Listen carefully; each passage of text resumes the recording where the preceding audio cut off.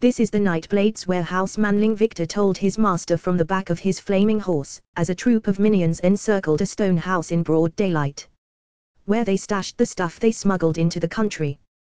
"To think that I spared them the evil of taxes, and they repaid me by killing my food," Vainqueur complained. Their wizards and priests finished examining the house from the outside, in case the occupants had set a trap. The dragon smelled the air, the warehouse reeking of spice, grave dirt, and fresh blood. It reminded Vainqueur of a farmer's slaughterhouse. Corpseling Jules, as the most experienced necromancer in the country, told the group everything about vampires. According to Lord Victor, they are alchemical vampires, created through blood elixirs rather than the Red Death Plague. Which means that besides keeping their vulnerability to sunlight, they lack most of the standard vampire's weaknesses, have higher stats, and possess special abilities such as turning into blood. Lavaria could walk under the sun, as did the one we fought in the Winter Kingdoms, Manling Victor said. We have to assume that they all can resist it. Who? Vainqueur asked, not remembering the name the Nightblade's leader. Oh. It didn't matter. The Queen of Rats would give him no more trouble than any other of her kind. Do vampires burn? Vainqueur asked the important question. Oh, yes, Corpseling Jules nodded. I believe they even have a fire vulnerability. They take triple damage from it. Then, minion, why did you use so many words to describe a problem, when the solution is so obvious? I am not worried about your Majesty's capacity for killing, Manling Victor said. We have enough priests to repel them, and I don't think they are stupid enough to pick a fight with you around. Unfortunately, they are probably keeping Charlene as a hostage. Our werewolves could not find her, even with her scent, Corpseling Jules said. Which implies magic. No one eats my manling minions, Vainqueur said. Except for me, when I need emergency rations. Your Majesty's concern for my kind is heartwarming as ever, Manling Victor said with his usual strange tone. Perhaps he could remove the roof with the grace he is known for. Intelligence check, successful, minion. There is something very strange about the way you worded your sentence. Manling Victor froze in place. What about it? You said a sentence, but somehow your tone implied that you believed the opposite, Vainqueur explained. But it is not a lie, because you are not truly disguising your intent and you would never deceive me. It was as if I were meant to divine the true meaning from your voice alone. His minion silently looked at his master, his face hidden behind his new helmet. But that cannot be, since that would mean you find me clumsy, and you love me. You love me more than anything. His chief of staff spoke no answer in return, which made his master worry for him. Minion. Your Majesty can understand sarcasm now, Manling Victor finally spoke up, his tone having turned emotionless and distant. Your Majesty can understand sarcasm. What is sarcasm? Some kind of magic? Vainqueur's head perked up. Can I learn it? It's a stress relief method Manlings use when they feel tense. Saying a statement while implying the opposite makes you happier. Vainqueur frowned. Minion, I am very worried about your mental health. You should work more. Thanks, it really helps. You did it again, Vainqueur said. Friend Victor, you should not feel tense. I will protect you and recover your outdated breeding partner. His minion simply looked away. Vainqueur ripped the warehouse's roof with his hand like he did with farmers' bonds when doing groceries.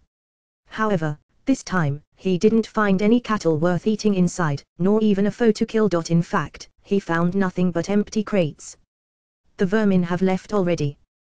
The kobold rangers broke the door in response, kobolds swarming the warehouse. Your Majesty, Lord Victor. Red Ranger quickly hurried out of the warehouse with a paper in his claws. I found this in a crate. Detect magic trap, Corpseling Jules cast on the paper. It is safe. Vainqueur's Grand Vizier grabbed the scroll and read it. Great. This is just great.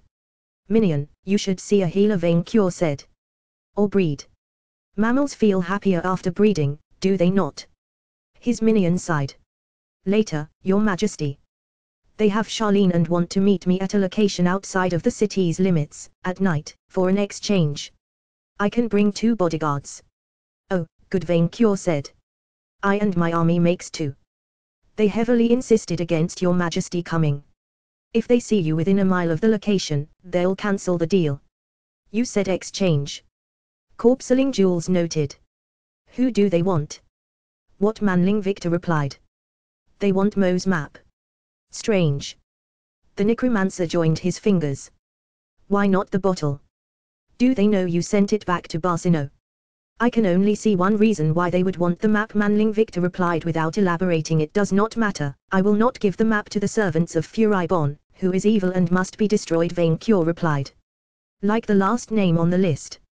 Your Majesty, Furibon is not behind every plot against you, Manling Victor said nonsense and doubled down. In fact, he said he had learned the lesson and let bygones be bygones. And you believed him, minion? Vainqueur growled, the pain of losing his hoard once still sharp in his heart. Have you forgotten the atrocities the Gold Slayer committed while he roamed the world? Someone willing to cross that line will cross any other, from lie to deceit. Chief, this is obviously a trap. Red Ranger protested. They want to isolate His Majesty's most valuable minion and eat him. My empire shall not give in to the demands of like lovers and manling cattle thieves. Vainqueur roared, his minions letting out a war cry in response. Manling Victor sighed.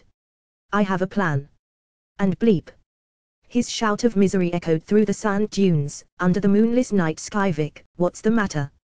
As the highest level priest in the Murmurian army, Victor had selected Allison as his first bodyguard. She had traded her usual clothes for war, a flowery cloak, and a blackwood staff. Thankfully, since V and Amp, V had steadily pushed further the borders of arable lands into the desert for the past months, her ability to move around had increased as well. You've been cursing for hours. He understands sarcasm now. Victor snarled angrily from the back of his nightmare horse. He carried the rocket launcher in one hand, and the scythe with the other. Allison thought it made him look ridiculous, but he didn't care. I need a new stress relief method. You could always murder demons and then cook them, Allison deadpanned. It worked wonders for Chocolatine. You mean she was even worse before? Sir Jules, his other bodyguard, cleared his throat. If you could please remain calm. Yeah, you don't need to shout, Tolag, a third voice said. Victor frowned, narrowing his eyes towards the source of the words. Namely, the horse he was riding. You can talk. Yeah, I can. The horse, apparently a mare according to the voice, replied.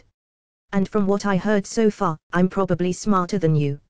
Not impressed, Victor snorted. My previous mount could eat you. Vic, are you talking to your horse? Allison asked, apparently not hearing what the creature had to say. Victor assumed he only did so because his mount counted as a monster. Hey, you're not the one carrying a winged dragon/mammal crybaby on your back. The horse glared at her rider. You can fly, you lazy reptile. Yeah, sucks to be you. The name's Noisa, you pile of horse shit, the beast snorted. Since I like intelligent conversation, we're not going to talk very often. Just talk to yourself then. Victor let out a deep sigh, ignoring the gazes Allison and Jules sent him. I'm not crazy. Vic, I can't believe I'm saying this, his dryad friend said. But you should get laid more. Skill check successful. Victor noticed shapes silently moving behind a dune nearby, their scent hidden by the wind. They are here, the Grand Vizier warned. His allies immediately began to cast protective wards, while Victor used the new necromancy buffs he learned from Jules. Protection from undeath, breath of life, fear aura. You gain +4 check bonus against undeath effects. +100 temporary HP. Chances to inflict terror increased by 20%. Within seconds, a dozen of shadowy, cloaked figures had surrounded them, Victor's monster insight identifying most of them as vampires. Two of them forced a bound and gagged Charlene to move forward, stopping at a respectable distance from the opposition. Charisma check partly successful. Lucy Laveria can only read your surface thoughts. Good enough. He hadn't told Allison anything, and ghouls like Jules were immune to mind reading, so the Nightblades shouldn't skim anything about their two secret weapons. The fact they had chosen a location near the city implied they might intend to retreat there though. Victor noticed Savory use among the assassins, waving her claws at him. Oh, hi Vic. Oh, hi Save.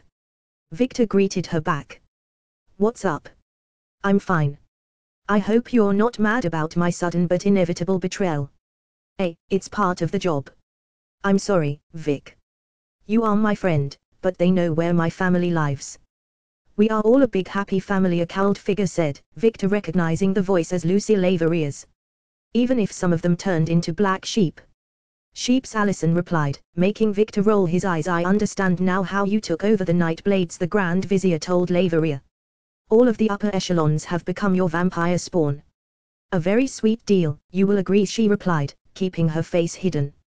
Especially once that vulnerability to the sun is dealt with. Emperor Vainqueur officially revoked your invitation on these lands, by the way, Victor said, but it didn't make her bulge. Dalton, we are predators. Does a fox need a rabbit's permission to hunt him? Really? Allison frowned. Then why the myth of vampires needing invitations? Usually, because they are polite, Jules replied. We bleed people to live, but we are not savages, one of the undead assassins said. We are undead of culture. Yeah, it's you living who don't respect anything nowadays, another complained. I'm surprised you showed up in person though, Victor told Laveria. There must be a very good reason why you took the risk to face Vainqueur. You have something that I want, Lucy confirmed, offering them her hand. Give me Mo's map, and I will release your assistant. Afraid your name is on it.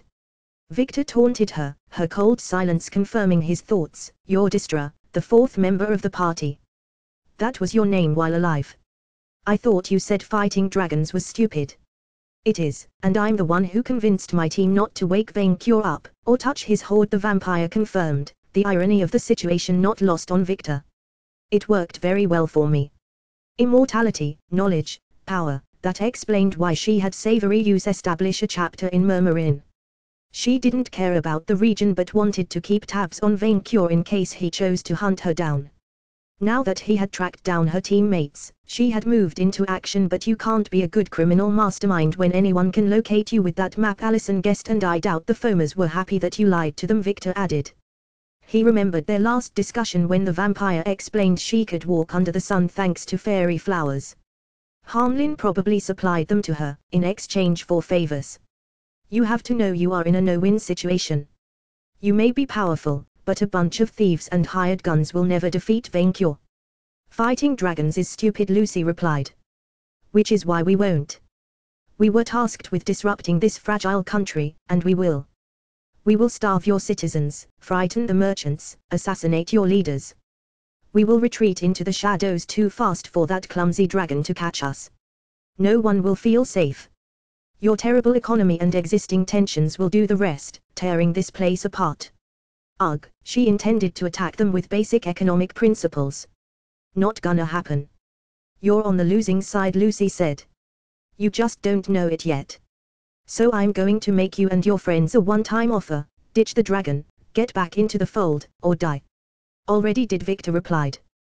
The answer is, nope. Nope, Allison added, while Jules shook his head politely. Too bad, because I do not believe in second chances. The vampire shrugged. But we don't have to fight tonight. The map, against the girl.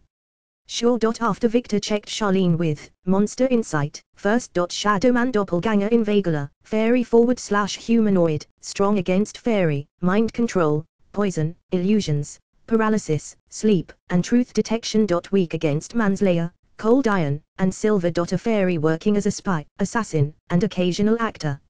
A master infiltrator capable of shape-shifting, mind-reading, and truth-hiding, very pissed that your monster insight could detect his true nature in spite of all its natural immunities to SCRY magic and perks. You wounded its feelings. Also, it was a trap. Well tried, that perk of yours is so annoying, Lucy Laveria said, before instantly casting a spell. Accelerated Nocturne. She unleashed a wave of impenetrable darkness around herself before anyone could react. The terrain has been temporarily changed to dark underworld. Nocturnal creatures, fiends, and undeads on the field have their stats increased, and will be harder to turn. All non-nocturnal creatures will suffer from the blind ailment. Monotype, non-undead creatures will be animated as undead if killed on the field. His friends instantly cast spells to form a defensive perimeter, while Victor pointed his rocket launcher in the general direction where Laveria used to stand. Her spell had completely cast the area into thick darkness, preventing him from seeing anything, yet he pulled the trigger anyway. His projectile going to hit something. The explosion swallowed by the dark summon. Victor began. Field effect cancelled. The darkness dissipated before he could finish his sentence, revealing the minions alone in the desert, with only a small crater for company. True to their word, the night blades had vanished back into the shadows, rather than to fight. Well, Victor would keep his door locked at night.